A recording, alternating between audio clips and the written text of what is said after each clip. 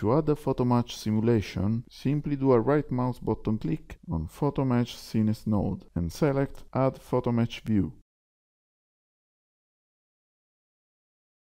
In this scene alignment window, all we need to do is align the vanishing line, the red and the green axes, to the photo's perspective.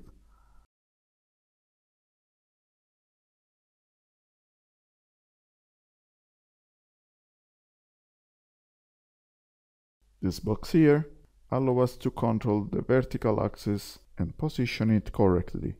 Of course, we will need a nice photo of our current situation building before the design phase. Once loaded, we can align the axis, and once completed, our modeled building will be positioned on top of our photo. To have a precise alignment, we can use the transparency feature. Then we can set the location time in order to have shadows all in the correct position and similar to the other buildings in the photo. Adjusting the time and date up here will help us to set up the scene before rendering. When we are ready, we can then launch the rendering process by clicking on this button and choosing the appropriate quality and resolution settings. We have automatic sunshine management, means that the sun in relation to the time of the day has an higher or lower density. And you can also change the size in px and the print size. At this point, we can delete certain part of the rendering to bring some elements shown in the photo to the foreground. In fact, we can use a photo retouching tool, clicking on this button that opens a new editor. As always, use the transparency tool to help identify background features that we want to bring to foreground. Simply draw the perimeter with a left mouse click and close it with a right click. Let's see how it works for the van here, for the car, for the switchboard here, and for the lighting pole. Finishing off this outline process, we can confirm the final result with a click on the confirm button.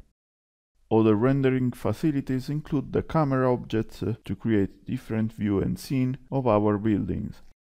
Once selected from the object menu, a first click inserts the camera, and with a second click we can set its viewing direction. At this point, the software will create a perspective view that can be easily edited to get the best observation point. Here we can move or walk within the scene, rotate the view, and increase or decrease the zoom. There are also features that allow us to change the scene lighting intensity. Looking at the preview windows, we can check if lighting is correct, so in a few seconds we get a first image of the rendered scene.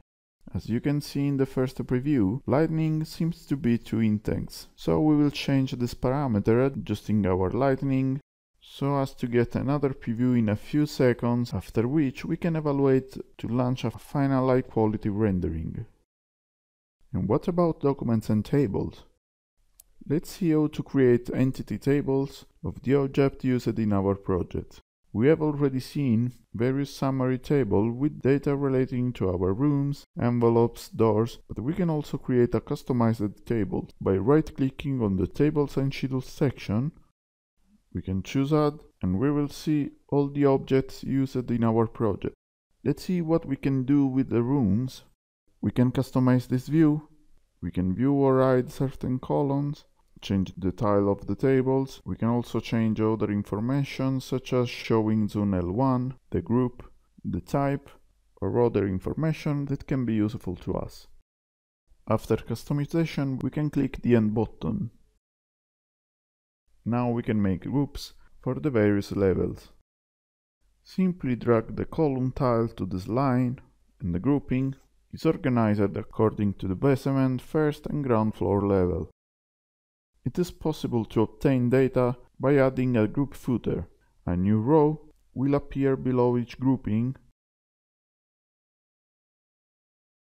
and with a right click you will even be able to sum up values. Here we get this area sum for all the rooms, or we can add the total footer and choose an operation. And here we have the sum of all the rooms in this project.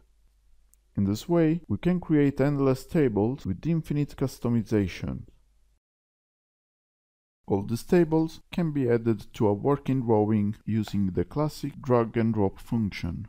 Here is our table with all the data and groupings chosen so far.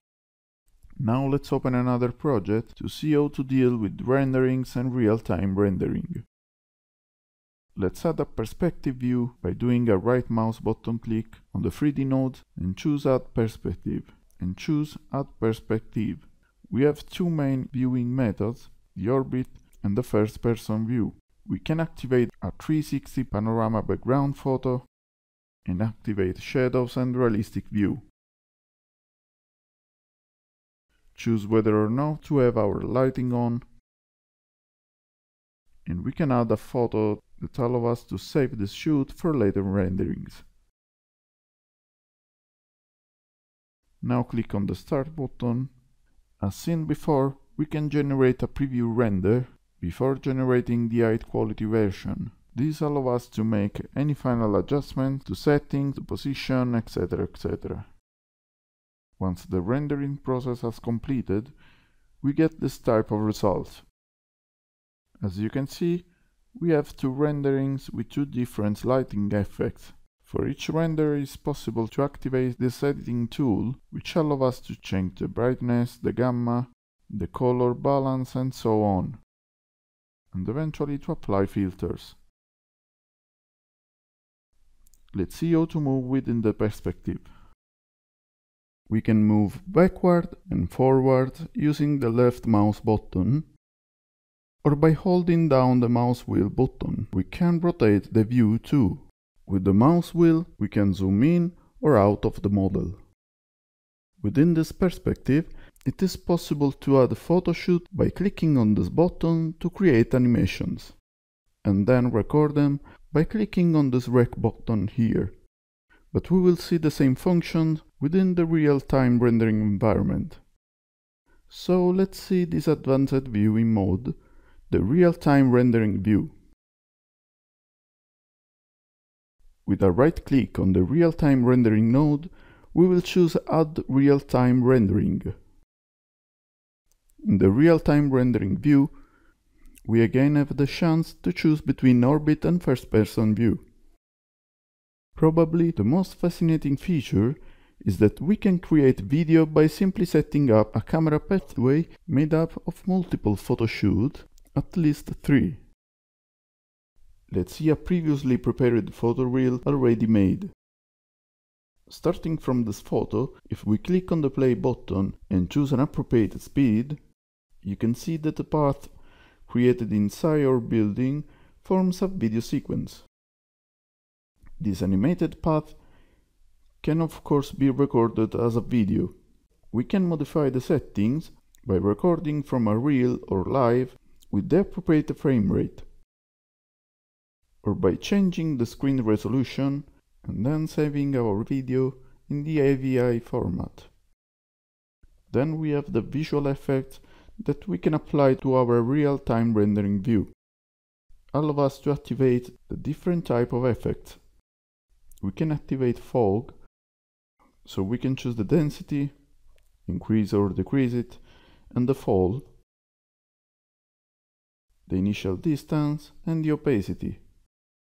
Then we have the rain, and this effect shows the falling rain into our scene, even adding the wet textures. The wind effect with variable intensity, and as you can see, as we increase the intensity, the leaves react accordingly. The lighting section allows us to increase or decrease lighting, both direct and environmental lighting. An interesting effect for our scene is the dynamic depth of field. By simply clicking on objects, we can set the focal point where we will see objects correctly in focus, while other areas will be shown blurred and out of focus. The lens setting allows us to choose a bloom effect, which is the effect of the sun that enters the lens, with signs and intensity settings. Then we have the light and exposure. the audio effects such as background sound, and the dynamic grass effects that can be applied to textures configured with the terrain category. For example, here we see a flat texture, and if we activate the grass and activate this box to identify which part we are applying the effect on, we can see the different settings to increase the quantity of a given essence, to increase its density, height or size. In addition, you can add a tint to the color of the trees to blend them into the surrounding environment. Jumping into this example, I want to show you another useful function, the Shadow Manager system. Whether we are in real-time view or 3D or perspective view, we have the chance to see and manage the shadowing of our model. As for reality, shadows depend on geographic position and naturally are related to the season and position of the sun during the day. Those are all options that we can easily manage from this proper window, and with this option we can have the chance to see what is the position of the shade at any time for each object in our scene, and eventually enjoy a beautiful sunset.